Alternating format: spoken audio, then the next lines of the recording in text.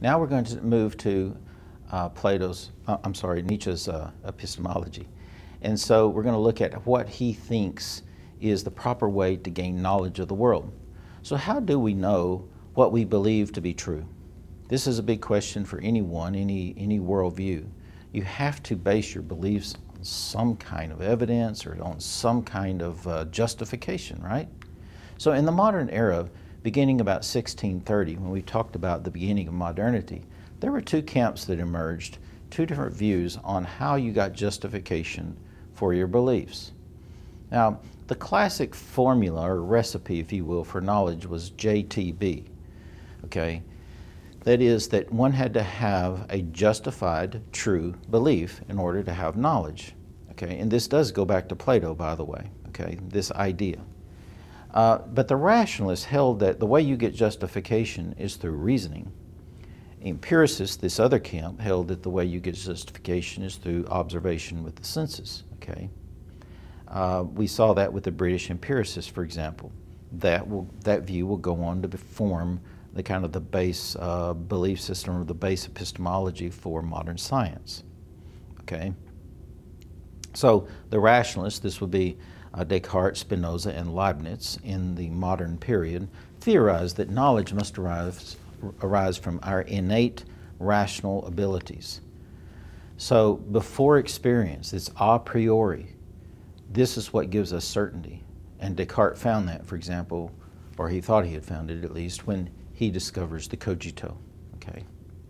The empiricist, that would be Bacon, Locke, Berkeley, and Hume, the British empirical tradition, theorized that justification can only come through the five senses. And it's after experience. It's based on experience itself. It's a posteriori. And all this can do is give you probable knowledge. It can't give you certainty like the rationalists. And so these two schools went along parallel with each other, interacting somewhat, but they went along parallel with each other until it kind of came to a point where it could go no further. As we saw, Hume led the empiricists to skepticism, and one of the rationalists of the Leibnizian tradition emerged to try to come to a solution with this, and this was Immanuel Kant. Okay, I'm having to give you a little background synopsis of epistemology here to get to Nietzsche.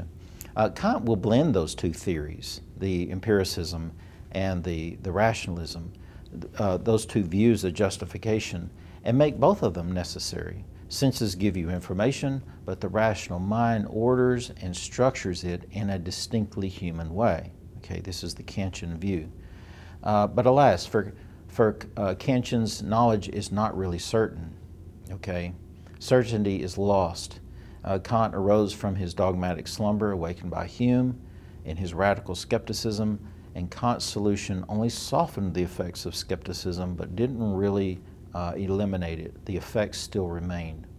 So in Kant, because humans impose a kind of rigid grid of concepts that are wired in our mind upon everything that we sense, knowledge of the actual world as it is still remains beyond our grasp. Nietzsche understood all of this. Nietzsche lives in a post-Kantian age. He's a mid-19th century thinker. Kant died 1804. Kant's ideas had already become so widely accepted by Nietzsche's day that, and widely believed by many philosophers such as Schopenhauer, that Nietzsche is going to assume some of the Kantian views. But he understands this whole epistemological struggle, and he's going to answer this epistemological conundrum, if you will, in a wildly different way. And he's going to pioneer a new epistemological outlook that we would call Perspectivism today. In fact, he's going to give it that name itself. So what is Perspectivism? This is a type of relativism of knowledge. Nietzsche's Perspectivism demotes knowledge. The rationalists, the empiricists, and Kant all positioned epistemology as the center of philosophy and everything. See, before Descartes, in the pre-modern period, the main thing driving philosophy was metaphysics. But beginning with Descartes and these empiricists that we've looked at, these two schools, they put epistemology front and center, or if you will, that becomes the hub of the wheel. That's the main thing, okay? metaphysics, well, that's kind of out here. That's not as important. It's peripheral, okay? And ethics and so forth and so on, all of these were somewhat peripheral to the main question of how do you know what you know, epistemology. But now Nietzsche is going to move in a new direction. He is going to push epistemology out to the rim as well and say epistemology is peripheral, okay? And he's going to completely shove metaphysics off of the wheel altogether. Not only is metaphysics peripheral, it just doesn't exist, okay? And so, what is at the center of this hub for Nietzsche? What does he put at the middle of the hub? And this is a novel move in the history of ideas. He's going to put the will there, okay? So the will is what drives knowledge. So will precedes, drives, and rules over knowledge. It rules over truth, values, and even science itself. So Kant claimed, for example, a Copernican revolution in epistemology, where the world, we've talked about, the Copernican revolution, where the world revolves around the sun of human structures. Okay, so that was Kant's epistemological revolution. So in Kant, you're the center, okay? And so the world has to conform to you. But Nietzsche is going to take this further. He's going to kind of have his own Copernican revolution, and he's going to say that not only does the world revolve around you, it revolves around the will, okay? And so it's not hard to see why his principle of will to power will become such a potent and even dangerous idea. Let's look at one of his tweets here. What then is truth? Truths are illusions about which one has forgotten that that's what they are. The idea being here that we create truths. Truths don't just exist. We make truths, okay? And so what's true from your perspective that you willed is not true from my perspective that I have willed. Can you imagine a shape, for example? And perspectivism is usually illustrated like this visually. You can imagine a shape that from one angle it looks like a square. And if you walk around to another angle, it kind of looks like a triangle. But if you look down from the top, it looks like a circle. And there are such shapes like that, okay? Or like an eclipse. From one perspective, you can see the total eclipse, but very few people can see that total eclipse. From another perspective, there's not even an eclipse at all if you're outside the zone where the eclipse falls.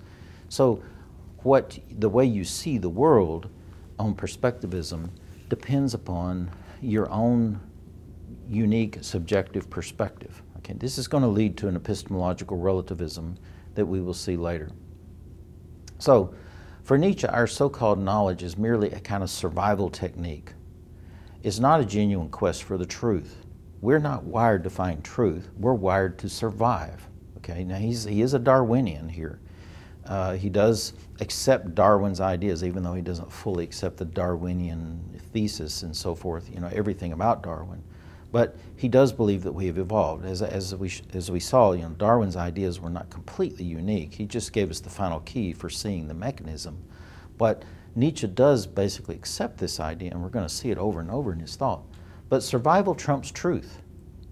Moreover, the brute facts of the world, whatever the brute facts are, we can't really obtain those brute facts. So we construe those facts however we want, however is convenient for us, either as an individual or as the group that we're a part of, okay? So we construe the facts the way we want for our own survival, for our own benefit. So this is kind of a hyper-nominalist view also of reality and language, and it transforms all truth claims into illusions. So he says, for example, with one word sign, leaf is a word sign, if you will, a semiotic word sign. With that one word sign, we equalize billions of individual things that are not equal at all. And yet, after long use of the word sign leaf, we deceive ourselves into thinking that the name itself is something that's real and it's universal. In other words, we reify it. We give that abstract a concrete reality and think that it's real. So this is kind of a nominalism taken further on down the road here, but it's a materialistic nominalism. Now, you've probably heard of the illustration of, 5 or 6 blind men who come upon an object, and they're fumbling around in their feeling of the object. And one says, oh, it's a tree. And the other one says, no, it's a snake. And the other one feels and says, no, this is a spear. And another one, feeling another part of it, says, oh, it's a fan. And another one says, no, it's a wall. Okay? When they're all feeling the same object, they just have a different perspective on it. It's an elephant that they have discovered, but they're just so big, they're feeling different parts, and it seems like something different to each one of them. Okay? And so he says that there's only a perspectival seeing, only a perspectival knowing. Okay? So this is perspectivism. And it even extends to science. He says the sciences too rest on a faith because the necessary assumptions are not scientific. In other words, science rests upon or builds upon assumptions that don't come from science. The facts themselves don't really exist, only interpretations of observed phenomena.